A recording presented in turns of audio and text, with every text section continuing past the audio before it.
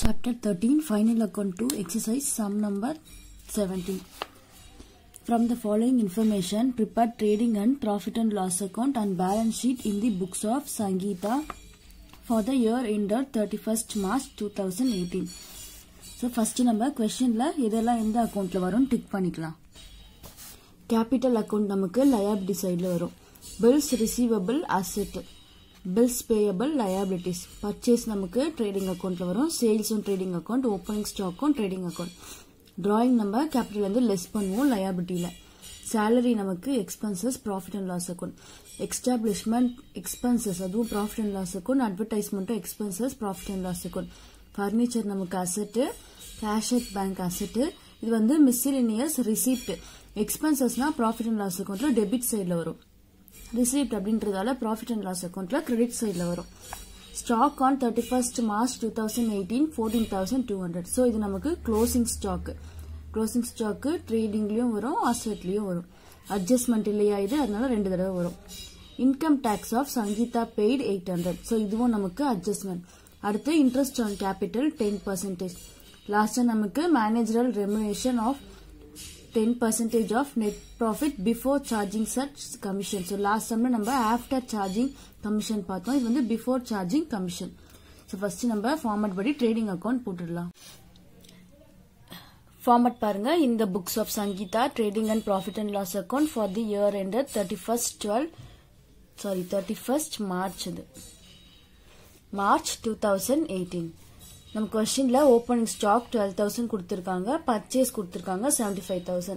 நமக்கு பர்ச்சேஸ்ல purchase return எல்லாம் இல்ல. சோ ரெண்டுத்தையும் நான் வந்து அவுட்டர் காலம்ல டைரக்டா போட்டுருக்கேன், பர்ச்சேஸையும் சேல்ஸையும். சேல்ஸ் நமக்கு 95,000. ஃபைனலா க்ளோசிங் ஸ்டாக் 14,200. இது தவிர்த்து ட்ரேடிங் அக்கவுண்ட்ல நம்ம போட வேண்டியது எதுவுமே இல்ல. சோ நம்ம பேலன்ஸ் பண்ணிட்டோம். இந்த சைடு நமக்கு ஜாஸ்தி அமௌண்ட் இருந்தது, இதை டோட்டல் பண்ணி இங்க கொண்டு வந்து நம்ம இங்க இருக்க அமௌண்ட் டோட்டல் பண்ணி லெஸ் பண்ணதுல நமக்கு டெபிட் சைடுல பேலன்ஸ் கிடைச்சதால இது நமக்கு கிராஸ் ப்ராஃபிட். சோ இது நமக்கு எவ்வளவு கிடைச்சதுன்னா 22,200 கிடைச்சிருக்கு கிராஸ் ப்ராஃபிட். அடுத்து என்ன பண்ணுவோம், கிராஸ் ப்ராஃபிட்ட ப்ராஃபிட் அண்ட் லாஸ் அக்கௌண்ட்டுக்கு டிரான்ஸ்பர் பண்ணிப்போம். டெபிட் சைடுல கிடைச்ச பேலன்ஸ் கிரெடிட் சைடுல டிரான்ஸ்பர் பண்ணிக்கிறோம். By gross profit transfer from trading account. ஓகேவா, 22,200. ஃபர்ஸ்ட் நம்ம இப்ப क्वेश्चन பார்த்து ட்ரேடிங் அக்கௌண்ட்ல போட்டதெல்லாம் டிக் பண்ணிக்கலாம். ட்ரேடிங் அக்கௌண்ட் போட்டா purchase, sales, opening stock, closing stock எல்லாம் டிக் பண்ணியாச்சு. அடுத்து ப்ராஃபிட் அண்ட் லாஸ் அக்கௌண்ட் போட போறோம். சோ ப்ராஃபிட் அண்ட் லாஸ் அக்கௌண்ட்டுக்கு சம்குள்ள இருக்கிறதுல எந்த அட்ஜஸ்ட்மெண்ட்டும் வெளியில இல்ல. சோ சம்முல என்ன இருக்கு, சேலரி, எஸ்டாப்ளிஷ்மெண்ட் எக்ஸ்பென்சஸ், அட்வர்டைஸ்மெண்ட், இது மூணுமே நமக்கு எக்ஸ்பென்சஸ். சோ இது மூணுத்தையும் நம்ம profit and loss account. Salary 6,600, establishment expenses 4,500, advertisement 2,300. So இது மூணுமே நமக்கு expenses, அதனால profit and loss accountல debit sideல போட்டிருக்கு. அடுத்து receipt. receipt என்ன பண்ணுவோம், நம்ம profit and loss accountல income sideல போடுவோம் 6.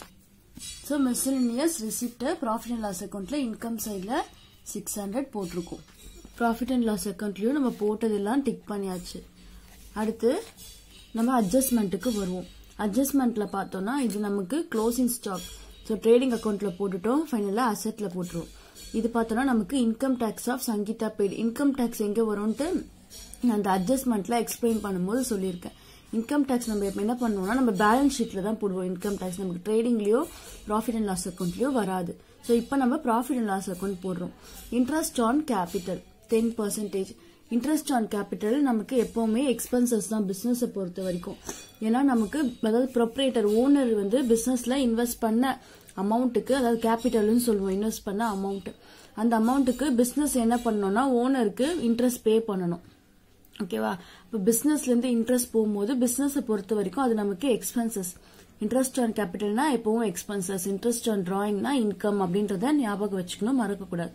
So interest on capital expenses அப்படின்னும் போது நம்ம என்ன பண்ணுவோம், அதை ப்ராஃபிட் அண்ட் லாஸ் அக்கௌண்ட்ல டெபிட் சைட்ல போடுவோம். சோ இதுக்கான அமௌண்ட் இந்த 10% எப்படி கண்டுபிடிக்கிறதுனா, கேபிட்டல் நமக்கு 20%, 20,000 இல்லையா, 20,000 into 10/100. 20,000ல நம்ம 10/100 கண்டுபிடிச்சோம்னா இன்ட்ரெஸ்ட் ஆன் கேபிட்டல் 2,000. அது எக்ஸ்பென்சஸ் அப்படின்றதால நான் என்ன பண்ணிருக்கேன்னா டெபிட் சைட்ல போட்டிருக்கேன் 2,000. சோ இன்ட்ரெஸ்ட் ஆன் கேபிட்டலும் போட்டாச்சு. லாஸ்டா என்ன பண்ணணும்னா மேனேஜரல் ரெமுனரேஷன், மேனேஜரல் கமிஷன் எப்படி போட்டோமோ அதே தான் இதுவும் 10%. இது நமக்கு பிஃபோர் சார்ஜிங் சச் கமிஷன் அப்படின்னு கொடுத்திருக்காங்க.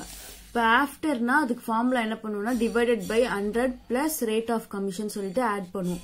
அதாவது ரேட் ஆஃப் கமிஷன் 10%னா 10% ஆட் பண்ணுவோம். ஆஃப்டர் அப்படின்றது 16th சம்க்கு நம்ம என்ன போட்டோம்னா நெட் ப்ராஃபிட் இன்டூ இந்த கமிஷன் 10% டிவைடட் பை 100 பிளஸ் மறுபடியும் இந்த 10 அதாவது ரேட் ஆஃப் கமிஷன் ஆட் பண்ணி போட்டோம். இது பிஃபோர் அப்படின்றதால என்ன பண்ணா நெட் ப்ராஃபிட் இன்டூ 10/100 மட்டும் போட்டா போதும். 10 அப்படின்றது இவங்க கொடுத்திருக்க பெர்சன்டேஜ். சோ இதுக்கு நமக்கு ஃபர்ஸ்ட் தேவை net profit. So net profit first net profit நம்ம இங்க டோட்டல் பண்ணா 22,800 வருது. அதை நம்ம இங்க கொண்டு வரோம். இங்க கொண்டு வந்தோம்னா இப்ப மேனேஜர் கமிஷன் நம்ம போடல. ஓகேவா? இப்ப இது போடாம இந்த அமௌண்ட் எல்லாம் இருக்கு இல்லையா, இந்த 4 அமௌண்ட்டும் நம்ம ஆட் பண்ணிட்டு இது 22,800ல நம்ம லெஸ் பண்ணோம்னா நமக்கு ஒரு அமௌண்ட் கிடைக்கும். இது 4மே நம்ம ஆட் பண்ணோம்னா நமக்கு கிடைக்கிற அமௌண்ட் பார்த்தோம்னா 15,400.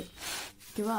இந்த 15,400 இந்த 22,800 இருக்கு இல்லையா, அதுல லெஸ் பண்ணா நமக்கு நெட் ப்ராஃபிட் கிடைச்சிடும். நெட் ப்ராஃபிட் நமக்கு என்ன கிடைச்சதுன்னா 7,400 கிடைச்சது. அந்த 7,400 தான் நான் மேனேஜர்ஸ் கமிஷன் கண்டுபிடிக்கணும்னு சொல்லியிருக்கேன். இப்போ நெட் ப்ராஃபிட் எனக்கு 7,400னா இன்டூ 10/100. ஸோ இது எனக்கு கால்குலேட் பண்ணா மேனேஜர்ஸ் ரெமுனரேஷன் எவ்வளவு வருது 740. ஸோ அது என்ன பண்ணணும், டூ மேனேஜர்ஸ் இது ரெமுனரேஷன் ஓகேவா போட்டு 740 அப்படின்ற அமௌண்ட்டை போட்டுக்கணும்.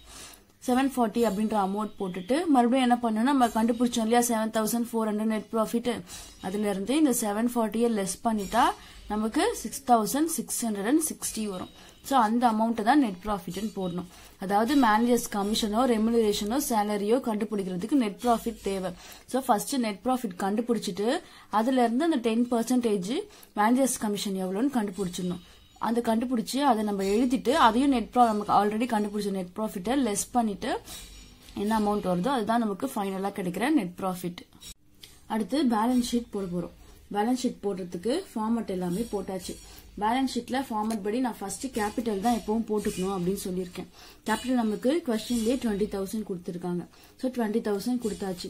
நமக்கு இங்க நெட் ப்ராஃபிட் கிடைச்சா ஆட் பண்ணிக்கணும், நெட் லாஸ் கிடைச்சா லெஸ் பண்ணிக்கணும். ஃபர்ஸ்ட் ஸ்டெப் நமக்கு ப்ராஃபிட் கிடைச்சிருக்கு, சோ ஆட் பண்ணிக்கலாம். ஆட் பண்ணா நமக்கு 26,660 அப்படின்னு கிடைச்சிருக்கு. அடுத்தது நம்ம இங்க அட்ஜஸ்ட்மெண்ட் சைட்ல பார்த்தோம்னா இன்ட்ரெஸ்ட் ஆன் கேபிட்டல் அப்படின்றது வந்து நமக்கு அட்ஜஸ்ட்மெண்ட். சோ அது 2 தடவை வரும். ஒரு தடவை நமக்கு ப்ராஃபிட் அண்ட் லாஸ் அக்கௌண்ட்ல வந்துருச்சு. இன்னொரு தடவை எங்க வரும்னா இன்ட்ரெஸ்ட் ஆன் கேபிட்டல் கூட ஆட் பண்ணிக்கணும். ஓகேவா? இன்ட்ரெஸ்ட் ஆன் டிராயிங்க கேபிட்டல்ல இருந்து லெஸ் பண்ணிக்கணும். நீங்க நல்லா ஞாபகம் வச்சுக்கணும். கேபிட்டல் கூட நெட் ப்ராஃபிட்டையும் ஆட் பண்ணணும். இன்ட்ரெஸ்ட் ஆன் கேபிட்டல் கொடுத்தாங்கன்னா அதையும் நம்ம கேபிட்டல்ல ஆட் பண்ணிக்கணும். சோ நான் ஆட் பண்ணி போட்டிருக்கேன். ஆட் பண்ணதுல எனக்கு ஃபைனலா 28,660 கிடைச்சது. சோ இதுக்கு அடுத்த ஸ்டெப் என்ன பண்ணணும்னா டிராயிங்க லெஸ் பண்ணிக்கணும். நான் டிராயிங் போட மறந்துட்டேன், கொஸ்டின்ல பாக்கல. ஓகேவா? அடுத்த ஸ்டெப் டிராயிங்க லெஸ் பண்ணிட்டு அப்புறமா இன்கம் டாக்ஸ லெஸ் பண்ணிக்கலாம். டிராயிங் இன்ட்ரெஸ்ட் ஆன் டிராயிங் இது ரெண்டுமே இருந்துச்சுன்னா நம்ம என்ன பண்ணோம்னா கேபிட்டல்ல லெஸ் பண்ணிக்கணும். சோ கேபிட்டல்ல என்னெல்லாம் பண்ணுவோம்னு ஞாபகம் வச்சுக்கணும். கேபிட்டல்ல எப்பவும் நம்ம நெட் ப்ராஃபிட்ட ஆட் பண்ணுவோம். நெட் லாஸ் வந்துச்சுன்னா லெஸ் பண்ணிக்குவோம். அதோட கேபிட்டல்ல என்னெல்லாம் ஆட் பண்ணணும்னா இன்ட்ரெஸ்ட் ஆன் டிராயிங்க ஆட் பண்ணிக்கணும். Interest on drawing net ப்ராஃபிட்ட add பண்ணும். சோ என்னெல்லாம் மைனஸ் பண்ணுவோம் அப்படின்னு பார்த்தோம்னா கேபிட்டல்ல இருந்து drawing, interest on drawing, income tax இதெல்லாம் வந்துச்சுன்னா நம்ம கேபிட்டல்ல இருந்து லெஸ் பண்ணுவோம். இந்த சம்ல நமக்கு இன்ட்ரெஸ்ட் ஆன் கேபிட்டல் இருக்கு, நெட் ப்ராஃபிட் இருக்கு, ஆட் பண்ணிக்கிட்டோம்.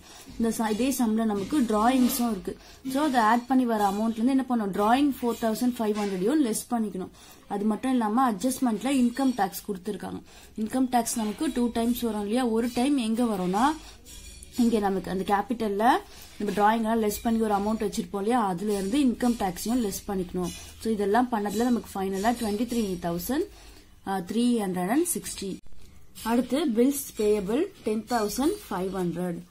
அதோட நம்ம இங்க அசெட் சைட்ல வந்தோம்னா அசெட்ல கொஸ்டின்குள்ள கேஷ் அட் பேங்க்னு இருக்கு. ஓகேவா? அந்த கேஷ் அட் பேங்க்ல இருந்து தான் இன்கம் டாக்ஸை லெஸ் பண்ணிக்கணும். சோ இன்கம் டாக்ஸ் வந்தா நீங்க ஞாபகம் வச்சுக்கணும். இன்கம் டாக்ஸ் எப்பவும் நமக்கு அட்ஜஸ்ட்மெண்ட்ல தான் வரும். அட்ஜஸ்ட்மெண்ட்ல வந்தா 2 டைம்ஸ் நம்ம பண்ணணும். அது இன்கம் டாக்ஸ் எப்பவுமே நமக்கு பேலன்ஸ் ஷீட்லயும் முடிஞ்சிடும். பேலன்ஸ் ஷீட்ல 2 டைம்ஸ் என்ன பண்ணுவோம்னா கேபிட்டல்ல இருந்தும் லெஸ் பண்ணணும், கேஷ் அட் பேங்க்ல இருந்தும் லெஸ் பண்ணணும்.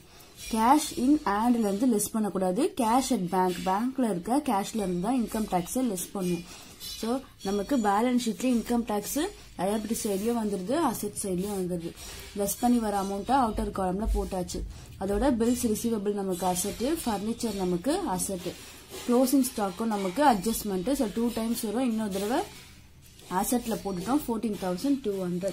ஸோ கொஸ்டின்ல என்ன போட்டிருக்கோம் அப்படின்றத செக் பண்ணி கொஸ்டின்ல பார்த்தோம்னா கேபிட்டல் போட்டாச்சு, பில்ஸ் ரிசீவபிள் அசெட்ல போட்டாச்சு, பில்ஸ் பேயபிள் லயபிலிட்டிஸ்ல போட்டாச்சு. டிராயிங் நம்ம கேபிட்டல்ல இருந்து லெஸ் பண்ணியாச்சு, பர்னிச்சர் அசெட்ல போட்டாச்சு, கேஷ் அட் பேங்க்கும் அசெட்ல போட்டாச்சு. அட்ஜஸ்ட்மெண்ட்ல க்ளோசிங் ஸ்டாக் ட்ரேடிங்லயும் போட்டுட்டோம், அசெட்லயும் போட்டுட்டோம். இன்கம் டேக்ஸ் பார்த்தோம்னா அட்ஜஸ்ட்மெண்ட் 2 டைம்ஸ் வரும் இல்லையா, அப்ப கேபிட்டல்லையும் லெஸ் பண்ணிட்டோம், கேஷ் அட் பேங்க்லயும் லெஸ் பண்ணிட்டோம். அடுத்தது இன்ட்ரெஸ்ட் ஆன் கேபிட்டலும் 2 டைம்ஸ் வரும். ப்ராஃபிட் அண்ட் லாஸ் அக்கௌண்ட்லயும் போட்டுட்டோம், கேபிட்டல்லையும் ஆட் பண்ணிட்டோம். அடுத்தது மேனேஜர் ரெமுனரேஷன் பார்த்தோம்னா நம்ம இப்ப ப்ராஃபிட் அண்ட் லாஸ் அக்கௌண்ட்லயும் போட்டுட்டோம். இன்னொரு டைம் இது எங்க வரும்னா லயபிலிட்டில வரும். ஓகேவா, லயபிலிட்டில மேனேஜர்ஸ் ரெமுனரேஷன் 740. ஸோ எல்லாமே போட்டாச்சு. லாஸ்ட்ல நம்ம டேலி பண்ணோம்னா 2 சைடும் நமக்கு ஈக்குவலா 34,600 நமக்கு ஆன்சர் வந்திருக்கு. அடுத்து இதோட நமக்கு எக்ஸசைஸ் சம் ஃபுல்லாவே முடிஞ்சிருச்சு. இன்னும் இல்லஸ்ட்ரேஷன் சம் மட்டும்தான் பேலன்ஸ் இருக்கு. ஸோ ஓவராலா பார்த்தோம்னா நம்ம 11th அக்கௌண்டன்சில சம்ஸ் எல்லாமே முடிச்சாச்சு.